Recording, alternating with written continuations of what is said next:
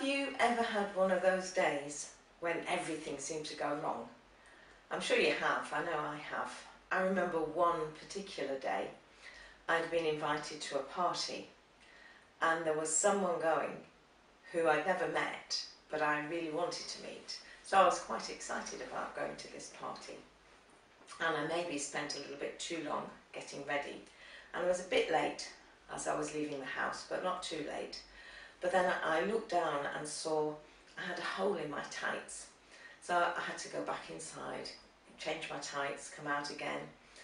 So I was getting a little bit late for the party, but not too bad. I got in my car, started driving. About halfway to the party, my car stopped. I couldn't understand what was the matter until I looked at the petrol gauge.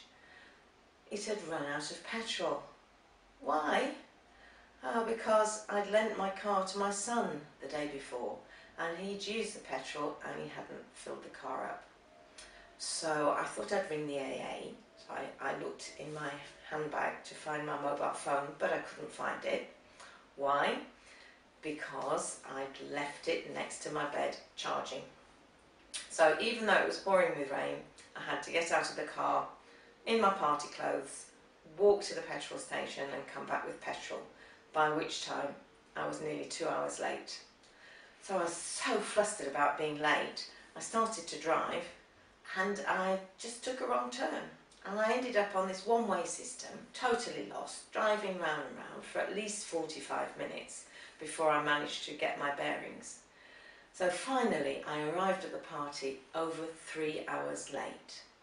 And when I arrived, the person I wanted to meet had just left. All the food had gone and my host was horribly drunk. I was so disappointed that I just turned round and left and went back home. Have you ever had a terrible day like that when everything went wrong? If you have, write and tell us about it.